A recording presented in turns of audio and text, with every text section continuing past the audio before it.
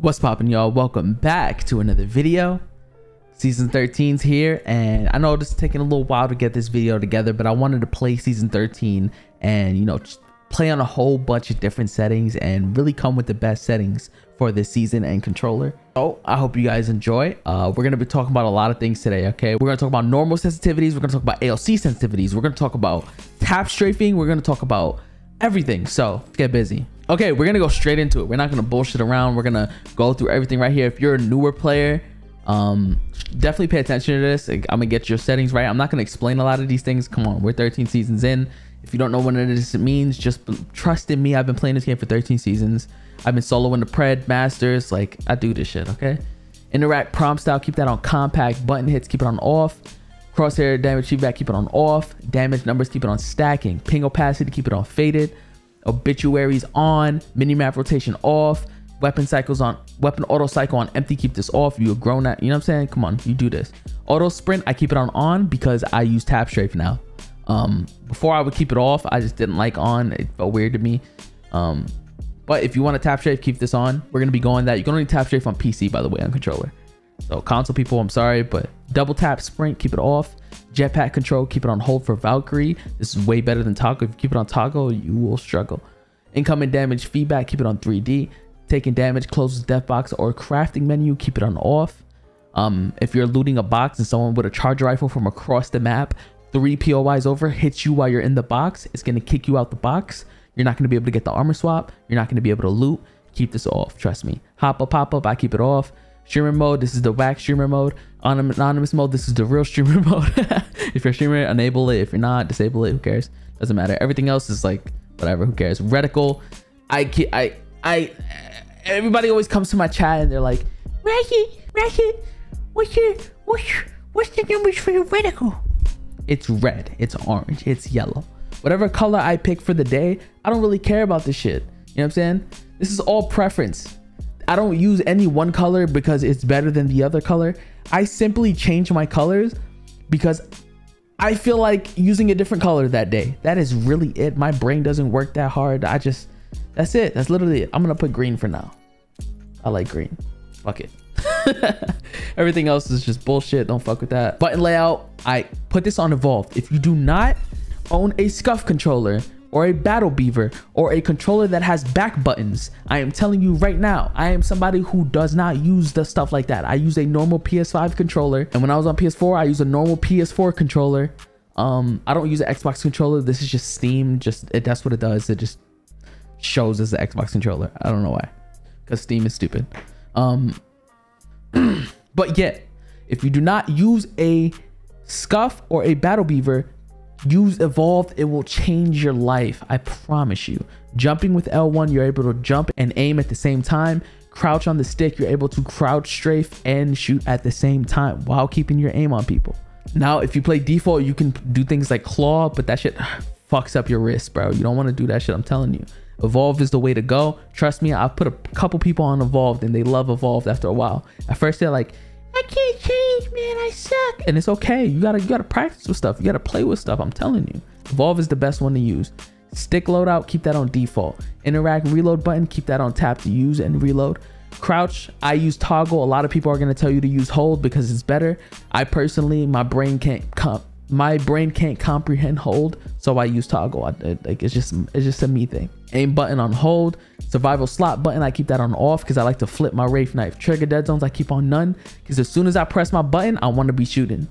Menu cursor speed, I keep it around here because that's just what I like. God damn.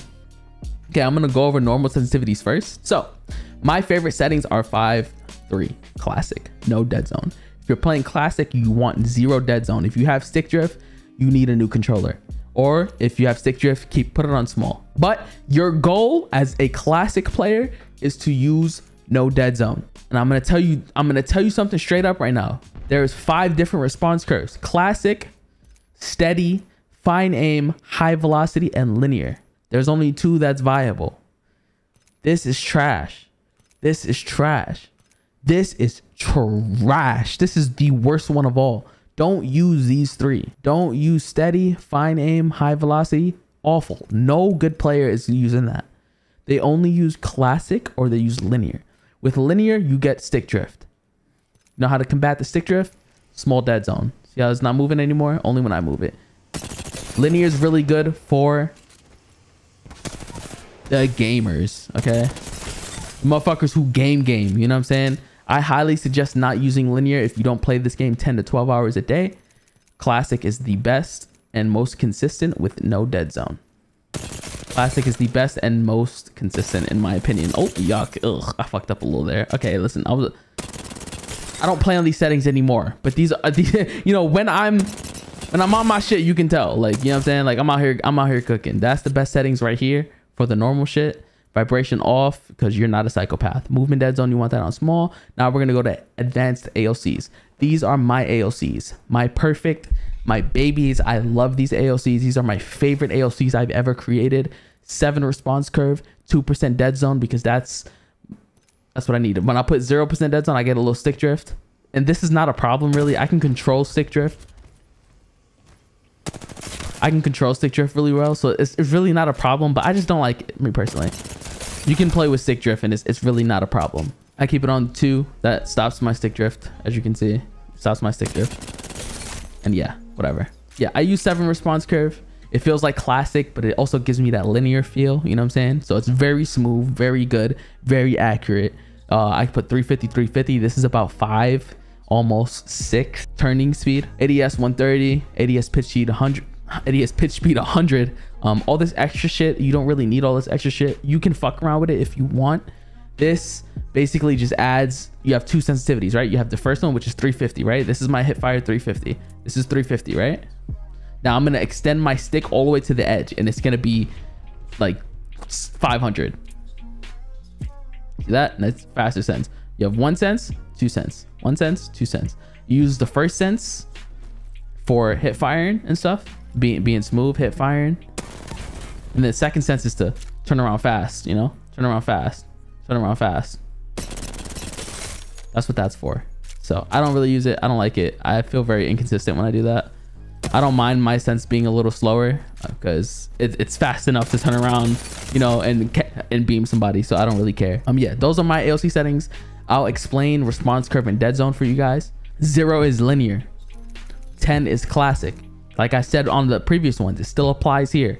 With 10 classic, I get no stick drift with 0 dead zone.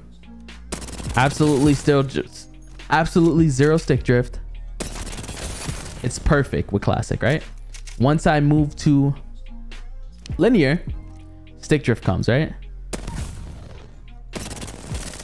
Fucks up my aim a little bit. Add the dead zone. Mine's is 3. If you use more than 3, you probably need a new controller. You need a brand new spanking controller. I'm not gonna lie to you. Just get a new controller. It's fucked up. And if you can't afford a new controller, trust me, I've been there. You'll just fuck around with this. You'll fuck around. You'll keep raising it until the stick drift goes away. You just keep raising it until the stick drift goes away. That's really it. Other really good response curves are 5. I like 5 and I like 9. 5, I need a 3% dead zone yet again. No stick drift at all.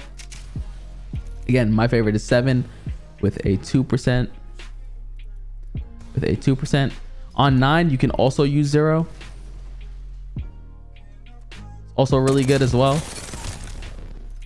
But like I said, you're here for my settings. My settings are 2% dead zone, 7 response curve, 350, 350, 130, 100. I explained what response curve and dead zone is. I taught you guys how to use it. And yeah, now we're gonna get into video. I don't use normal Apex visuals. Aspect ratio changes everything, right? So this is the original 16 by 9 native. 1440 for me because I got a 1440 monitor. So this is the normal Apex. As you can see, he's a little smaller. The guy, he's a little chunky. Oh, that was a little lag. He's a little less chunky, right? Everything's a little less chunkier. Everything's like expanded a little bit, right? But when I switch this to 16 by 10 and I put it at the highest resolution because I want my game to look good, they get a little chunkier. You see? Let me move my mouse. They get a little chunkier, you know? So this is really good. I love this. I don't know why. I've been using this for like a couple weeks now. I've seen a lot of improvements in my aim, especially up close on controller, because everybody's so big. You know what I'm saying? You see how they're a lot bigger than the normal one. Don't use this. This is really bad. I'll show you what it looks like.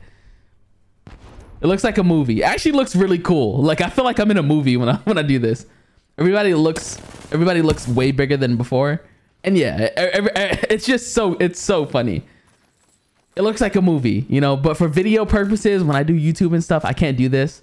I don't really like it either. Like, I don't know. I just like the other one way better. I like the other one way better. So yeah, I use 16 by 10, 1920 by 1200. And yeah, I'll go over the video settings for myself. This is for my computer. My computer is a fucking monster, okay? Which is why I can keep almost everything. I can keep everything on and nothing changes, you know? Nothing changes about my my game because I have a really good computer. However, for people who don't have good computers or have medium computers, I'm gonna go through this. VSync, keep it disabled. Enable plus boost, keep this on 0. TSAA, if you're having troubles with your computer, you want to keep this on low or very low. You don't really need it to be higher. I just keep it higher because I like everything to look good for my videos. 16 by 16 for myself, but you have to use bilinear or 2 if you're having problems with your computer. I keep this on high. You can disable this.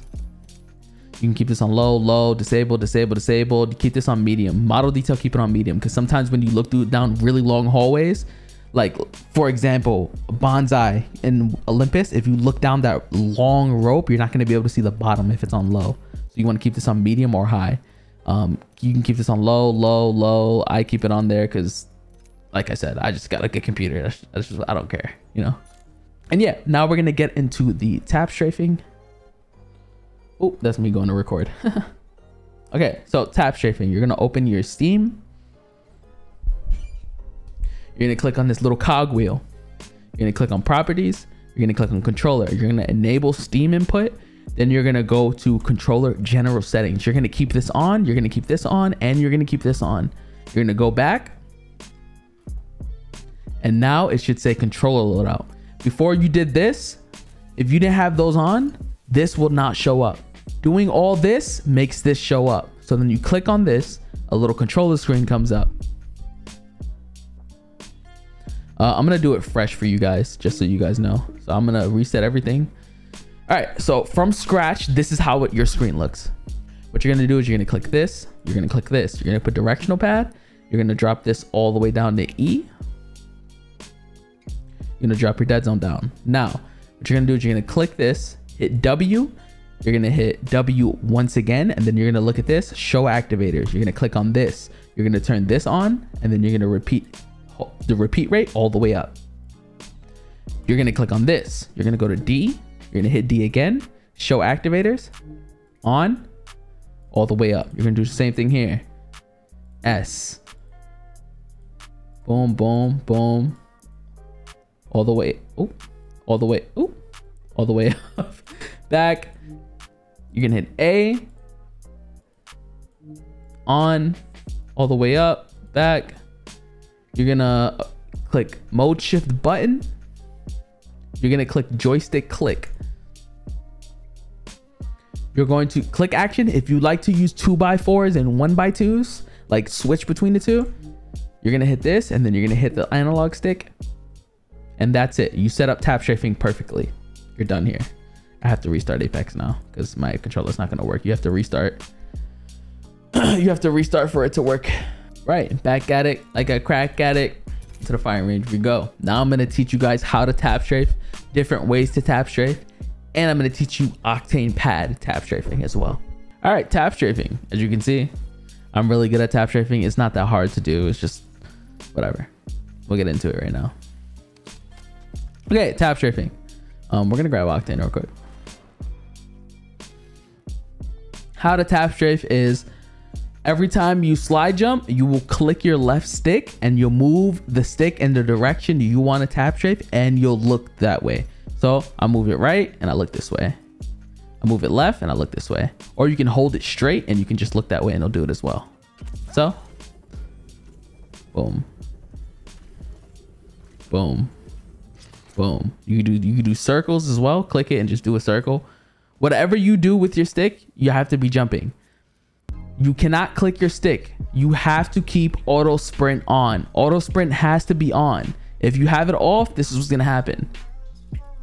You're not gonna be able to run, and it's gonna keep doing this. Even on auto sprint, if you click your stick, it's gonna stop you from running, and it's gonna do this. So you have to learn auto sprint. If you're not good with it, you have to learn it for this.